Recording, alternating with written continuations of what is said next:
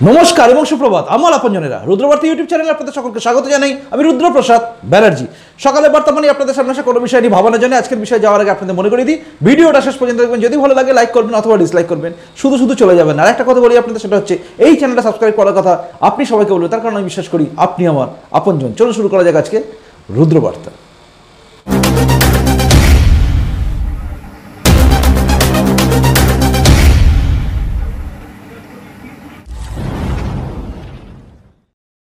লজ্জিত বাংলা কথাটা বললেই নিজের মধ্যেও একটা কেমন যেন লজ্জা লাগছে, তার কারণ আমরা সবাই সত্যিই লজ্জিত।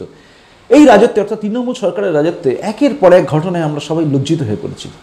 গতকাল সুপ্রিম কোর্টের যে কথা, যে আপনার শব্দগুলো শুনেছেন, সেই শব্দ শোনার পরে মনে হয়েছে যে বাংলা হয়তো ওই তিনটে রাজ্যের কাছাকাছি কি চলে গেল। দিল্লি, মহারাষ্ট্র, তামিলনাড়ু আর পশ্চিমবাংলা। এই রাজ্যের অনেক মন্ত্রীরা, নেতা মন্ত্রীরা অনেক কথাই বলেন, মুখ্যমন্ত্রীও বলেন মাঝে মধ্যে যে এই রাজ্যকে আমরা এগিয়ে নিয়ে চলেছি। সত্যি কি এগিয়ে যাচ্ছি? আমরা সত্যি এগিয়ে যাচ্ছি লজ্জার দিক থেকে। যে বাংলা একদিন কৃষ্টি কালচারে উন্নত ছিল, সেই বাংলা সেদিনই শেষ হয়ে গেছে যেদিন আরাবুল ভাঙড়ের জগ ছুঁড়ে শিক্ষিকার মাথায় মারে। না আপনারা বলবেন নিশ্চয় সিপিএমের রাজত্বে হয়েছিল।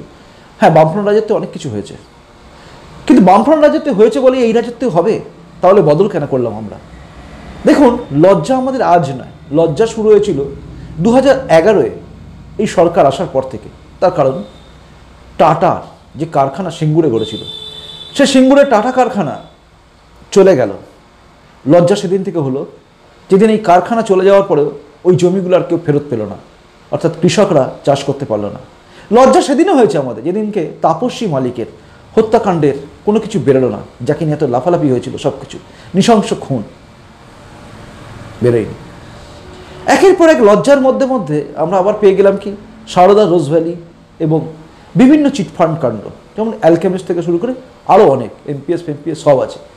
তো তাদের মধ্যে সারদায় যখন মুখ্যমন্ত্রীর নাম জড়িয়ে যায়, ডেলো পাহাড়ের বৈঠকের নাম জড়িয়ে যায়, মানে কথায় যখন ধরা পড়েন পরিবহন মন্ত্রী, সেদিনও লজ্জা লাগে। কারণ ভারতবর্ষের বুকে সবচেয়ে বড় গরিব মানুষকে প্রতারণা করার যে হারে প্রতারণা করা হয়েছে, সেই প্রতারণা করার একটা বিরাট চক্রই এই পশ্চিমবঙ্গে ছিল।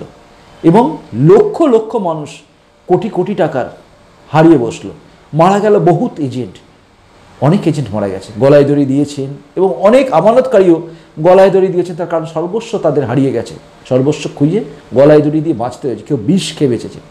সেদিনও লজ্জা হয়েছিল আমাদের, লজ্জায় মাথা কাটা গেছিল। কারণ পশ্চিমবঙ্গের বুকে যখন এই রাজ্যের মুখ্যমন্ত্রী বলেন যে সিপিএমের রাজত্ব এটা তৈরি হয়েছে, আবার তিনি যখন বলেন যা গেছে তা যাক, অর্থাৎ রাজত্ব যেখানেই তৈরি হোক আমার কোনো দায় নেই, আমার রাজত্ব যদি আমার সময় যদি চুরিও হয় তাহলে আমার কোনো যায় আসে না, এটা প্রমাণ করার চিন্তা করেছিলেন তিনি। যদিও সাধারণ মানুষ কি বুঝেছিল জানি না। লজ্জা সেদিন হয়েছিল যেদিন সততার প্রতীক লেখা মমতা বন্দ্যোপাধ্যায়ের বড় বড় হোর্ডিং পোস্টারে আর সততার প্রতীক লেখা হয় না। লজ্জা সেদিন হয়েছিল যেদিন পার্ক স্ট্রিট কাণ্ডের সেই ধর্ষণ কাণ্ড, ধর্ষিতা যখন বলেছিল আমাকে ধর্ষণ করা হয়েছে, তখন এই রাজ্যেরই মন্ত্রী বলেছিল যত রাত্রে বেরোয় কেন, এবং বিভিন্ন কথা, যে ধর্ষণের ব্যাপারটা চেপে দেওয়ার কথা হয়েছিল। কিন্তু এই রাজ্যেরই দুদে গোয়েন্দা অফিসার, তিনিও মহিলা, তিনি যখন প্রমাণ করলেন যে পার্ক স্ট্রিট কাণ্ডে ধর্ষিতা হয়েছিলেন তিনি, তখন তাকে পুরস্কার স্বরূপ ট্রান্সফার করা হয়েছিল। লজ্জা সেদিন আমাদের প্রত্যেকের হয়েছিল, মাথা হেঁট হয়েছে আমাদের প্রত্যেকে। লজ্জা আজও হয়, লজ্জা হয়েই চলেছে। আরও লজ্জা হয় যখন দেখি একের পর এক কাটমানি কাণ্ড। মমতা বন্দ্যোপাধ্যায় নিজে বলেন কাটমানি কাণ্ডে টাকা ফেরত দেওয়ার জন্য, আর সেটা নিয়ে যখন গোটা রাজ্য উত্তাল হয়ে ওঠে, লজ্জা সেদিন হয়। ঠক বাঁচতে গা উজাড় বলে, কাটমানি খোরদের বাঁচতে গিয়ে পশ্চিমবঙ্গে তৃণমূল সরকার উজাড় হয়ে যাওয়ার খাপ হয়ে গেছে। ফলে এটাকে সরিয়ে দেওয়া হয়েছে, অর্থাৎ কাটমানি ইস্যুকে বন্ধ করা হলো। এসে গেল দিদিকে বলো, সেখানে শুধু ফোনই যেত, এবং এটা ছিল সুচারুরূপে পরিকল্পনা যে কোথায় কোথায় বিদ্রোহের আগুন লেগেছে তার জানার জন্য। এই সমস্ত কিছু ছাপিয়ে আরেকটা লজ্জা হয় যখন দেখা যায় এই রাজ্যের রাজনীতিতে সবচেয়ে বেশি পারদর্শী বলা হয় গোটা ভারতবর্ষের বুকে পশ্চিমবঙ্গকে, যেখানে অলিতে গলিতে রাজনীতি হয়, চায়ের দোকানে দাঁড়িয়ে রাজনীতি হয়, সেখানে যখন বাইরে থেকে ভাড়া করে আনতে হয় প্রশান্ত কিশোরকে, যখন মমতা বন্দ্যোপাধ্যায় আর তৃণমূল কংগ্রেস নিজেরা নিজেদের উপরে ভরসা রাখতে পারে না, লজ্জা সেদিন হয়। কারণ বাঙালিকে শিখতে হবে প্রশান্ত কিশোরের কাছ থেকে রাজনীতি। লজ্জা সেদিন হয়েছে, লজ্জা বারবার হয়েছে আমাদের যখন দেখেছি পুলিশ মানে যারা শাসন ব্যবস্থা প্রণয়ন করবে তারাই যখন মার খেয়ে টেবিলের তলায় লুকায়। লজ্জা সেদিন হয় যেদিন পুলিশকে কষিয়ে লাথি মারে কোমরে এবং পুলিশ বলে এটা বিজেপির লোকেদের ছিল। লজ্জা সেদিন হয়। পুলিশ মন্ত্রী মমতা বন্দ্যোপাধ্যায় নিজে কোনো ব্যবস্থা নিতে পারেন না যখন কোনো একটা ধর্মীয় সভায়, কলকাতার বুকে ধর্মীয় সভায়, হ্যাঁ, যে সভায় কলকাতা পুলিশের লোককেই মারা হয়। আমি মিথ্যে বলছি কি সত্যিই বলছি, গুগলে সার্চ করলেই পাবেন। প্রত্যেকটা কথা আমার মিলিয়ে নেবেন, আমি যে কথাগুলো বলছি সত্যি কি মিথ্যে। লজ্জা তো আমাদের প্রথম দিন থেকেই হওয়া শুরু হয়েছিল। বদলা নয় বদল হয়, বদল চাই বলাই সরকার আসার পরে যখন দেখেছি কিছুই বদল হয়নি, বদলা চলেছে। লজ্জা সেদিন হয়েছে। কোনো কলকারখানা নতুন করে এখানে শিল্প হয়নি, উল্টে চপ শিল্পের নাম এসছে। শিক্ষা ব্যবস্থা এখানে ভেঙে পড়েছে, রামধনু রংধনু হয়ে গেছে। মনে রাখবেন এখানে বামফ্রন্টের রাজত্ব ছিল, সেই রাজত্বে কিন্তু রামধনুই ছিল। শিক্ষা ব্যবস্থা ধর্মীয়করণ এই কথাটা বামফ্রন্টের আমলে খুব উচ্চারিত হতো, কিন্তু তারা তবুও শিক্ষা ব্যবস্থা থেকে ধর্মের ব্যাপারটাকে যদিও সরিয়ে দিয়েছিল ধীরে ধীরে, কিন্তু তারা রামধনুকে সরায়নি। কিন্তু এই রাজত্বে, এই মমতা বন্দ্যোপাধ্যায়ের তৃণমূলের রাজত্বে রামধনু হয়ে যায় রংধনু। দারভিটে উর্দু শিক্ষক আসে বাংলা শিক্ষকের জায়গায়, গুলি চলে, ছাত্র মরে। লজ্জা সেদিনও হয়েছিল। রক্তাক্ত বাংলা, যখন চারিদিকে ভোটেতে নির্বাচন যখন হয় তখন এত রক্ত ঝরে না, কোথাও কোথাও তো ঝরেই না রক্ত।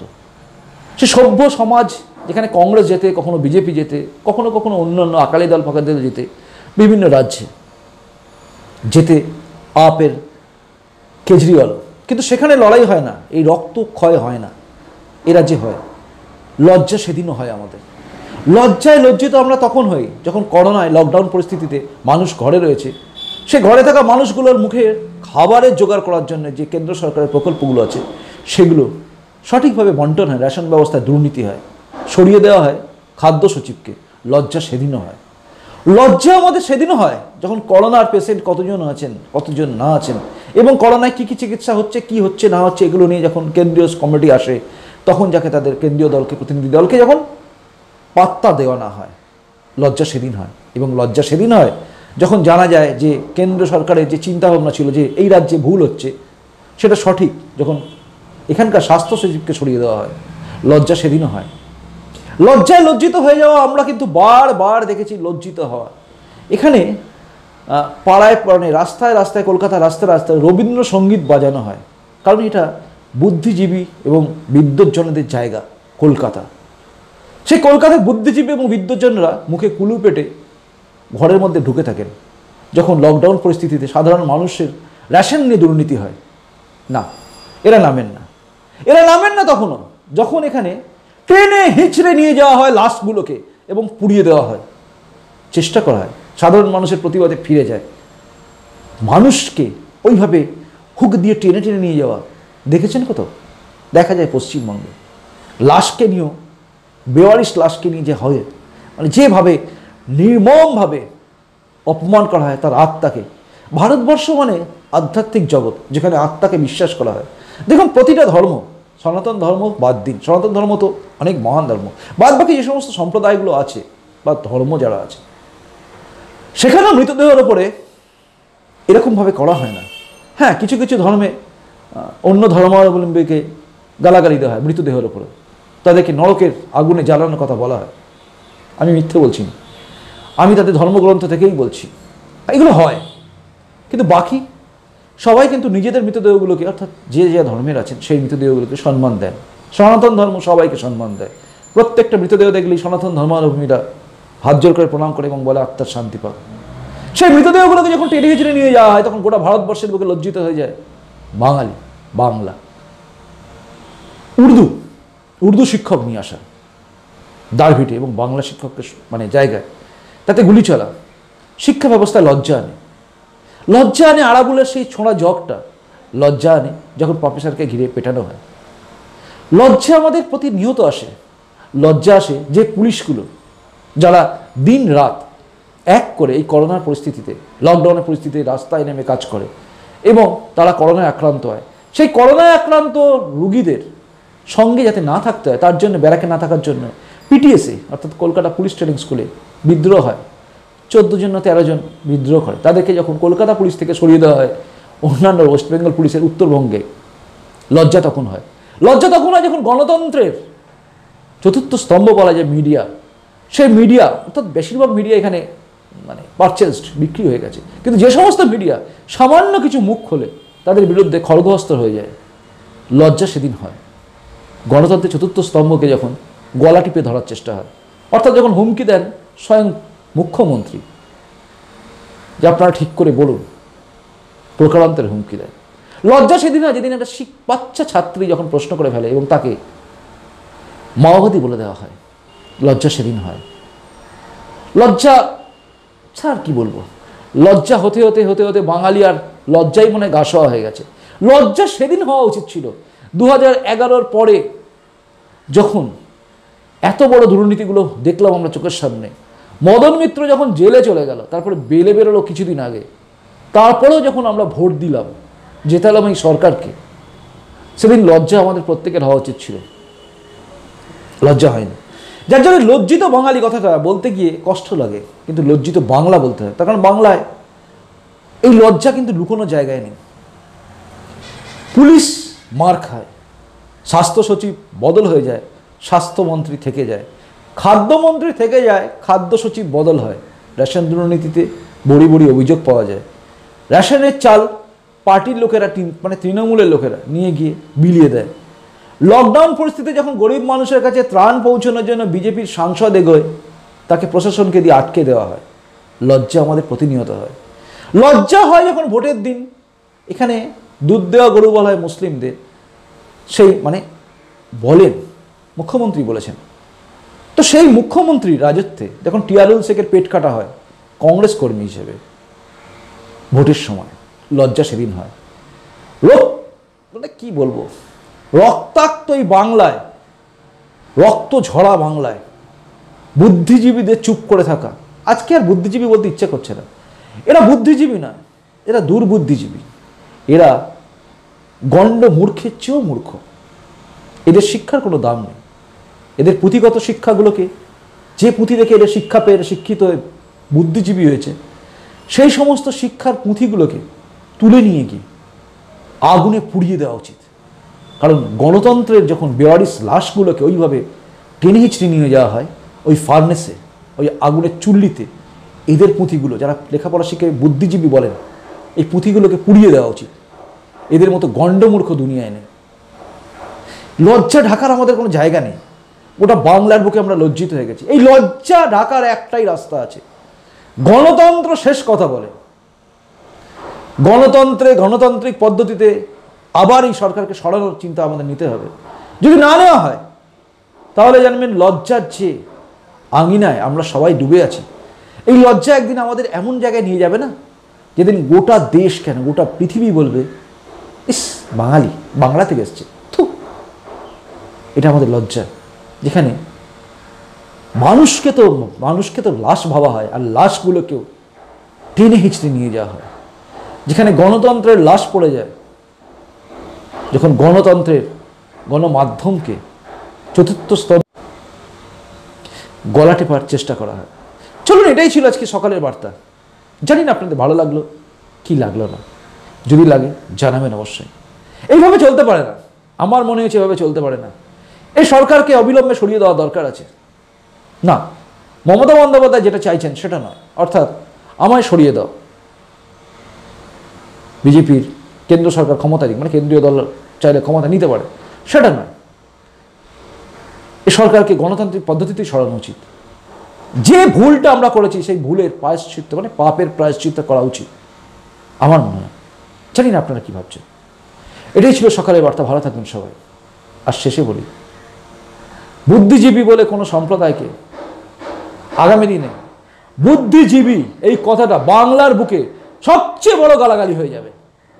কাউকে যদি গালাগালি দিতে হয় না, তাহলে আর তাকে অমুকের ছেলে অমুকের বাচ্চা যেসব গালাগালি আছে এসব গালাগালি দেওয়া দরকার লাগবে না। শুধু বুদ্ধিজীবী বললেই হয়ে যাবে সব গালাগালির ওপরে। এটা আমার বিশ্বাস, গভীর বিশ্বাস। তার কারণ যেখানে চুপ করে থাকা এই লোকগুলো যারা একদিন সিএ নিয়ে চেঁচামেচি করেছিল, কাগজ আমি দেখাবো না, এরাও আমাদের লজ্জা। এরপর একদিন গালাগালি হবে, কাউকে গালাগালি দেওয়া হচ্ছে, যেরকম আমাকে অনেকে গালাগালি দেন না, অমুকের ছেলে, অমুক অমুক তমুক, অমুকের বাচ্চা, এই গালাগালি দিতে হবে না। তখন বুদ্ধিজীবী বললেই আমি রেগে যাবো, এত বড় গালাগালি দিলি। সেদিন আসছে।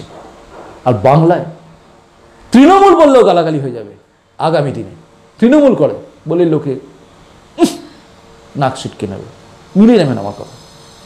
যেরকম বহু কমিউনিস্ট নেতাকে দেখে নাক ছিটকে নেয় বহু মানুষ, ঠিক এইটাই আসবে একদিন এই বাংলায়। আসি এখনকার মতো, ভালো থাকুন সবাই। বিকেলে আবার দেখা হবে, বিকেলে বার্তা এবং সাথে থাকবে রান্নাঘর। ভালো থাকুন সবাই, নমস্কার, বন্দে মাতরম, ভারত মাতা জয় হোক, জয় হিন্দ।